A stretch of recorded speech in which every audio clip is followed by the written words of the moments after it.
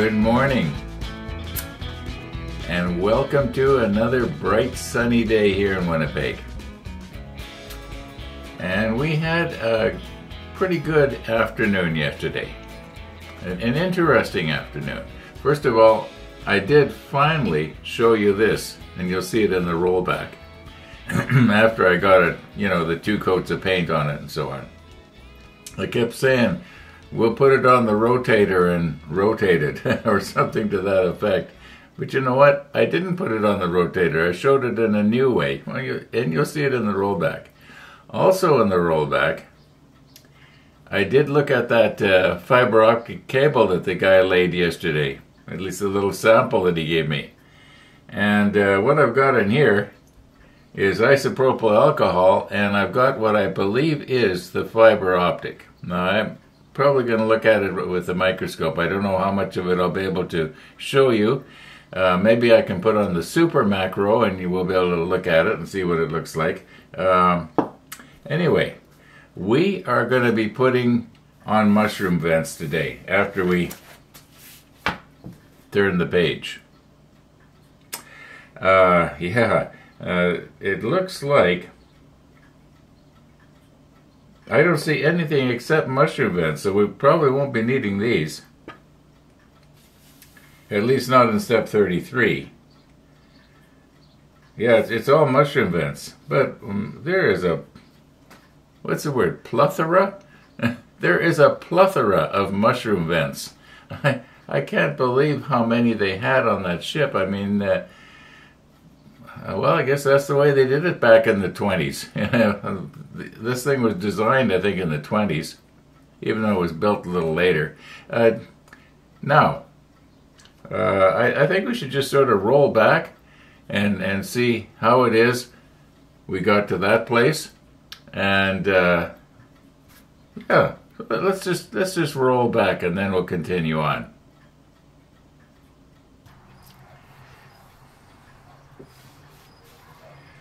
Now, I am having a real problem getting going with my rollback here this evening.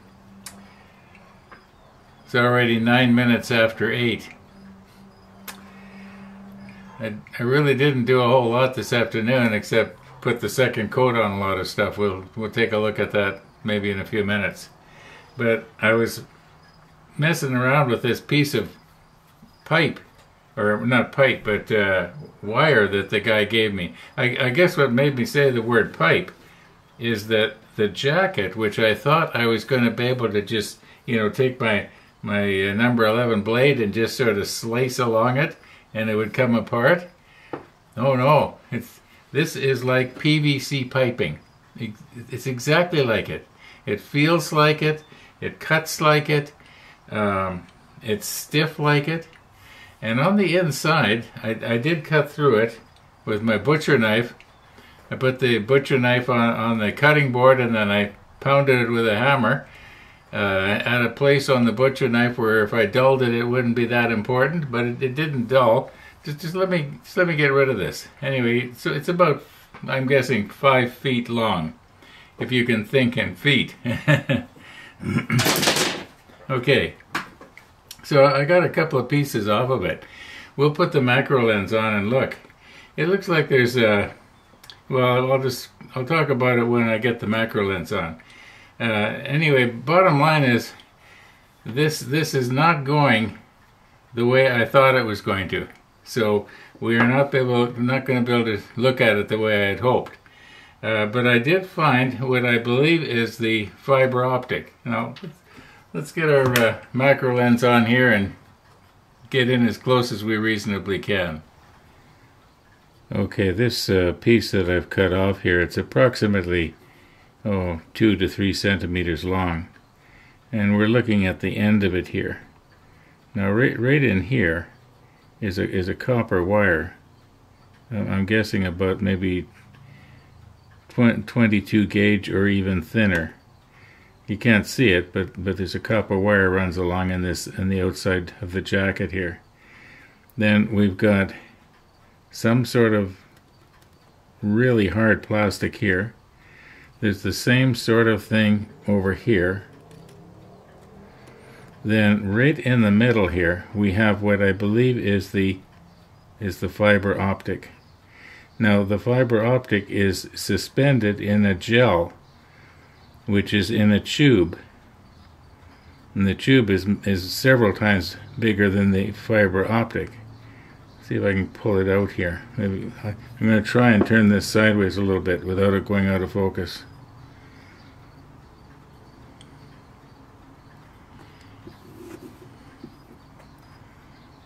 Now you can see that it's in a gel. Now I don't know if that's water soluble gel and it'll freeze in the wintertime or what. But anyway, that's what we got going on there. Now I think that this blue thing is, although it doesn't seem to be hollow, I always thought that a fiber optic was hollow. But maybe this is something different. Now, once again, I'm just assuming that this is the fiber optic. It might not be. Okay, this is about the best I can show you this.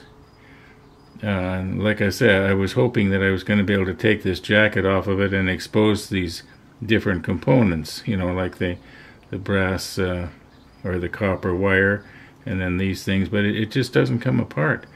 It's molded together. And it's made by the Corning people, apparently. And from what I remember, Corning makes really good stuff. This is almost out. This is almost out. Maybe I'll take it out and I'll look at it later myself under the microscope. That might reveal something. Okay. Like I say, that's about the best I can show it to you. Got an empty tomato jar here,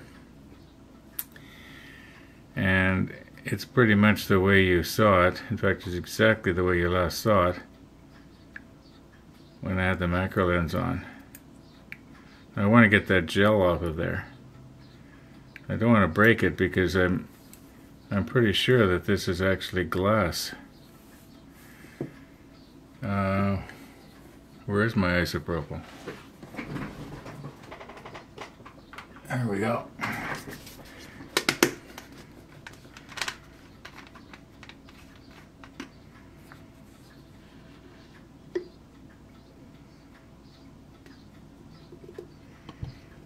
Now we don't need very much. I guess this lid goes on there a little better.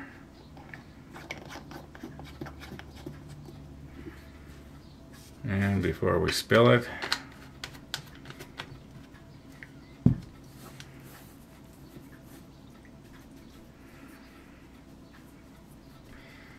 okay. I don't think I want to take out too much more time. I'm hoping that the isopropyl will cut whatever that gel was, but I don't think I have the time right now to look at this under the microscope and do a good job. Starting to get kind of tired here. Seems to be the story of my life this time of night. I wonder why. Okay, we'll deal with this tomorrow. But maybe we should take out a couple of minutes and just see how our second coat turned out. Now, after I had given this smaller piece its second coat, I was realizing that the module that sits on the top here, you know, like the conning tower with the bridge and everything on it, it actually went in a little bit, so I thought I better check that out. So when I placed it on here, I realized that if I didn't paint this little section right here, you know, it was bare plastic was going to be showing. Not a lot, but some. Okay, now on the back here is where the tripod goes, and I do believe that once we get some stuff on this mounted on here, it's gonna look pretty good. In other words, it'll be busy.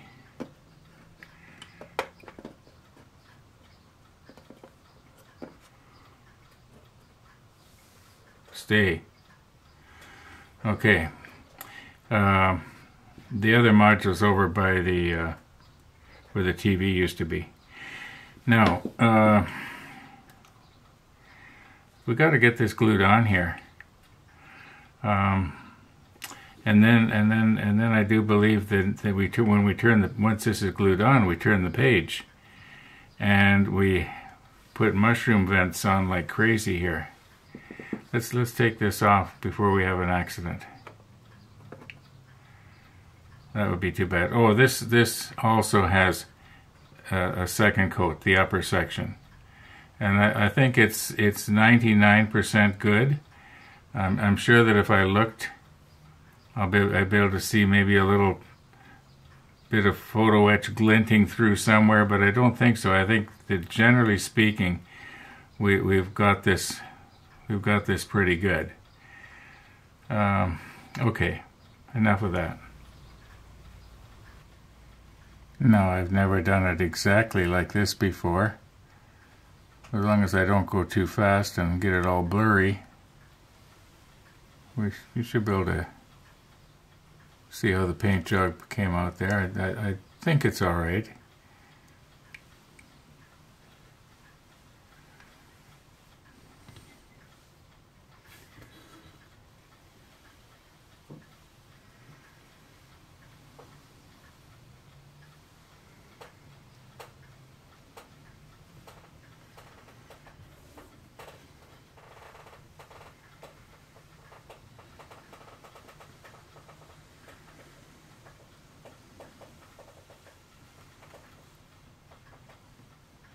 I'm just sort of eyeballing where I think it should be in focus, so I hope it's working out okay. I'm getting stuck on something here. There we go. It's probably where I spilled the CA glue on the cloth. Okay, you get the idea.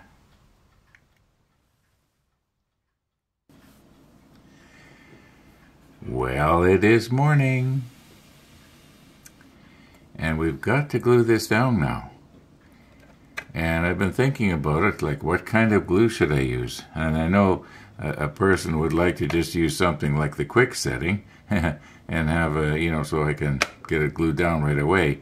However, the quick setting is going to wick its way into the paint on the decking and up the walls of the superstructure. So I think what I'm going to be doing is using the Revell Contacta. And I don't think I need to glue it here on this nose section on the front. I think if I just glue it along the edges on the inside of here and here, and then put it down, and then we'll put a weight on it and just sort of let it sit. I was thinking it's kind of too bad that I can't do it quickly, because then I'd be able to get at the mushroom vents right away. But you know what? Looking at it now, I'm realizing that I could still get at the mushroom vents in the back section while this is drying. And I'm wondering about what do I use to hold this down so it's going to be nice and tight. And I think this thing weighs about 5 pounds. It already fits pretty good, but if you can see here that it's going to take just a little bit of pressure there in the center to get it to fasten down onto the deck right in this area here. The main deck seems to bow a little bit. Now on the other hand, I suppose what I could do is maybe somehow support it from the bottom. Where's my little block of wood that I had here? Well, this isn't the one I was thinking of, but it'd be something like this. Yeah, that actually works better. Yeah, that actually works better. I could find something else other than this, or maybe 2 of these. Anyway, we'll come up with something. Okay, let's just sort of do a dry run here and see how this is going to go.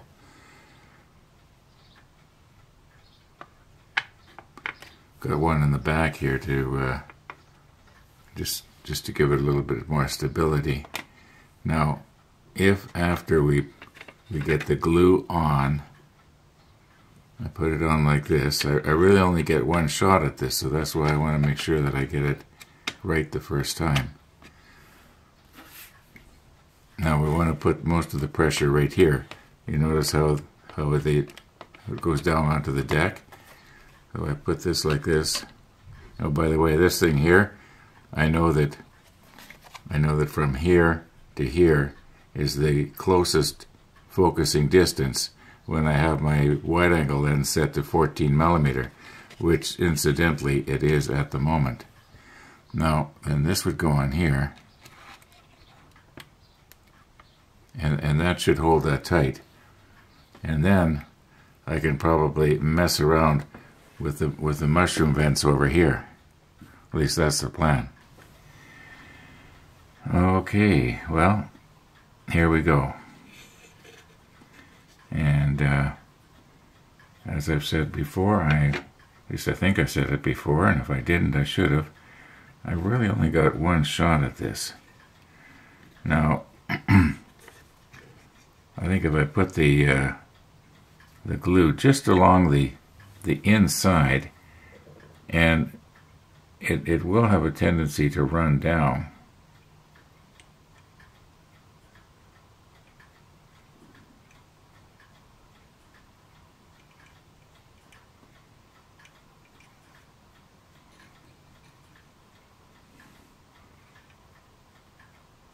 Now I don't want to get it on the cloth, do I?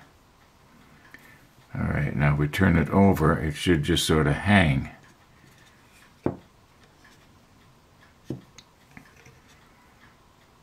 I do have a certain amount of working time with this.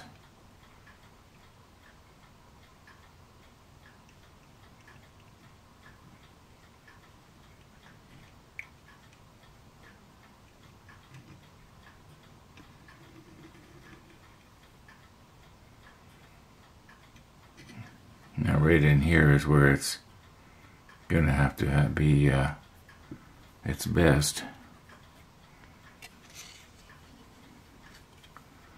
Just give it a little bit more right here. I'm not worried about the ends so much. Okay, now here we go.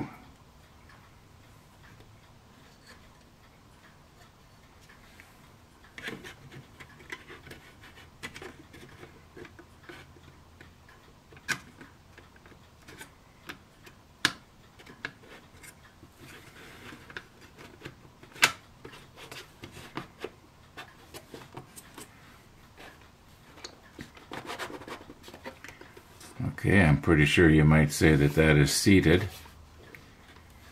And at this moment, I can envision that liquid glue working its way down the inside of the bulkheads, and it will eventually melt onto the deck. Now, I realize that it's not as strong as if I was to have gone all the way around, but I don't need to glue it back here. It is already being pressed on here. I don't think this is going to come up because the way this is bowed, this is already going to be tight enough.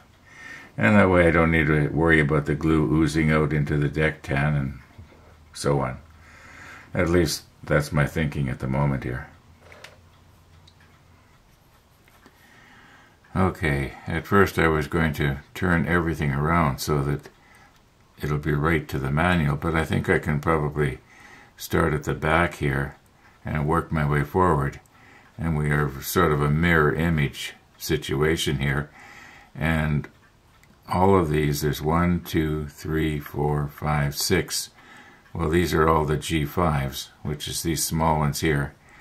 And the only one that is different is the, okay, we've got a G23 right here. Well, you probably can't see it from that far back, but there's quite a difference in the size of the hole here. So I don't think I'm going to get them mixed up. And if I was to accidentally put one of these vents on the wrong place, the only time it would be serious is if I put a small one in a big hole well, then the big one would not fit in a small hole, and that could give me a problem later on. I'm going to put the macro lens on and just see how much difficulty we're going to have plugging these in. I don't think we have put any mushroom vents in. Oh yeah, we did. Yeah, we did on the main deck. We did a ton of them. Okay, let's just recompose here a little bit and see what we can do. Now I'm looking nice and close at my mushroom vent here, and I'm realizing that I did not do a very good job of rounding it over. In other words, it's okay, I want to get it down in this hole. Maybe I should be holding it from the top instead of from the sides. Yeah, I think they're going to go okay. I don't know why they wouldn't. Now, I think what we'll do is we'll see if I can't just put a very small amount of, probably extra thin. I don't think the quick setting. I'll just use the extra thin here and try and put just a little bit on the deck. Now, if you remember, when we did this on the other one, it did kind of run a little bit, but it seems to me that it almost, appeared to be like weathering, so I'll just put this back here for the time being. That way I won't lose it. Now, where is my extra thin? Okay, that's the quick setting. Okay, I got it. It's a good thing I can edit out the dead spots. Okay, now we just want to put just a little bit in there, if that's possible.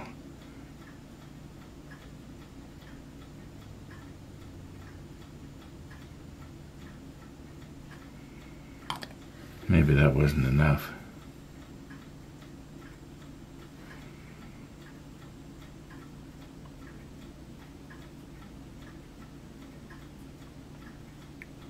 I'm having trouble letting go of it. There we go. Now we'll get it straight. Sort of work it around a little bit. You can see the glue is still liquidy. Well, the plastics will meld together. And unless a person really was to knock this hard, it won't come out. Okay, now I'm moving from my left to my right. Ooh, got a little bit heavy duty there, didn't I?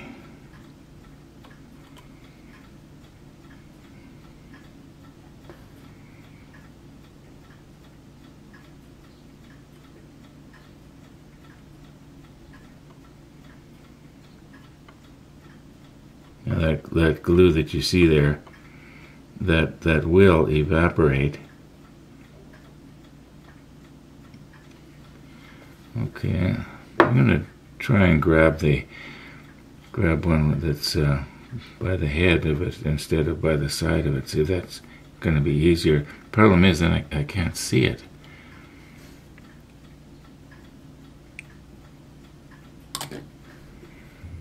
Maybe these are not the tweezers to use.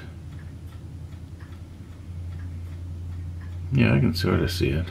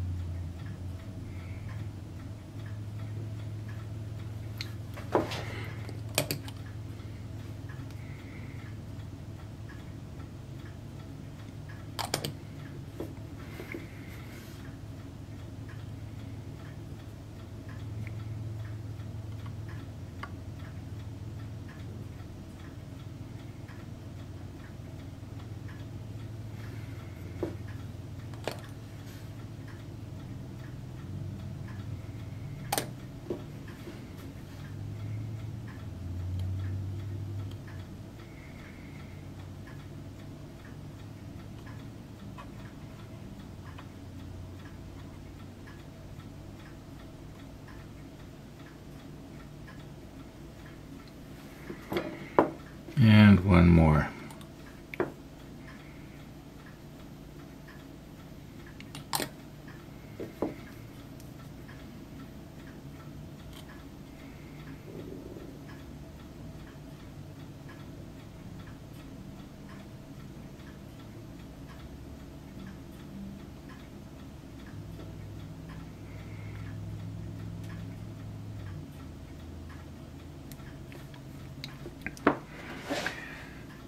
Now we need a number, let's see, what is it? Number 23. Okay, we need a 23. And it's going to go right here.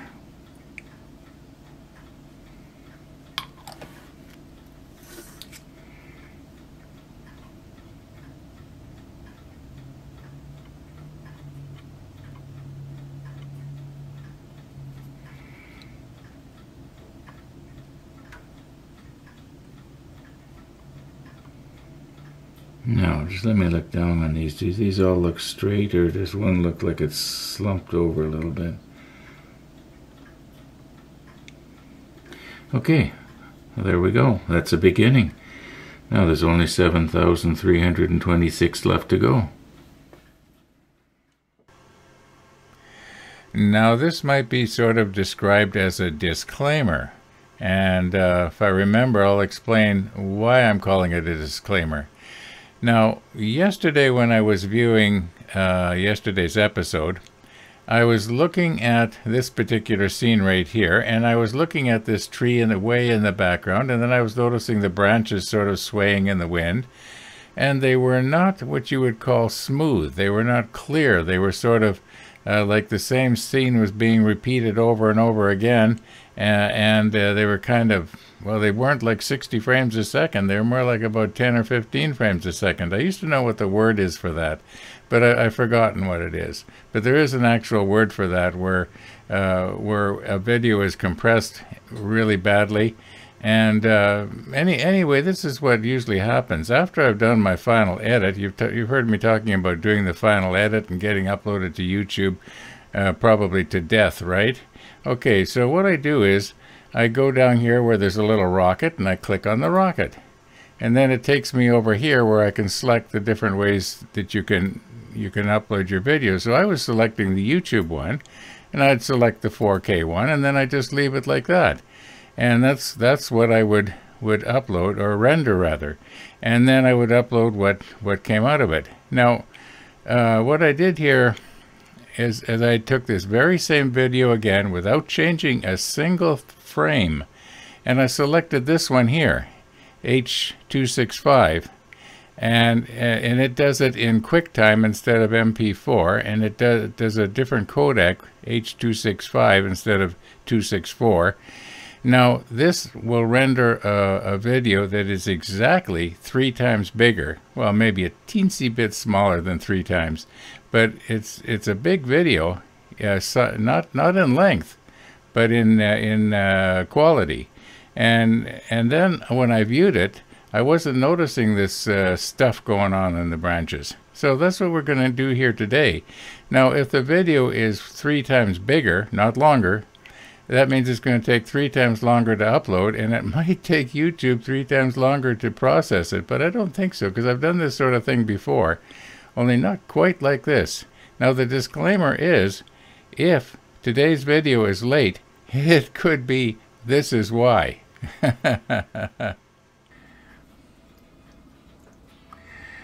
You know, I think I'm going to wrap today's episode up. Being as I've made these new changes in YouTube in the settings, and so on, I did not realize that when I was selecting YouTube, and yeah, I was selecting 4K, and yeah, it was 60 frames a second, but I didn't realize that the quality of the upload was so bad. I was blaming YouTube for about 2 months now, and just yesterday I realized it was probably me. So I'm hoping that I will end up getting results that I feel are quality videos. Not 8K quality, but pretty good. Anyway, enough about that. And yeah, we'll maybe take a little look at this in our rollback tomorrow. I don't know how it's going to go. I do plan on working at this and finishing this off this afternoon and this evening. So yeah, thanks for watching, everybody. And all being well, we'll be seeing you tomorrow.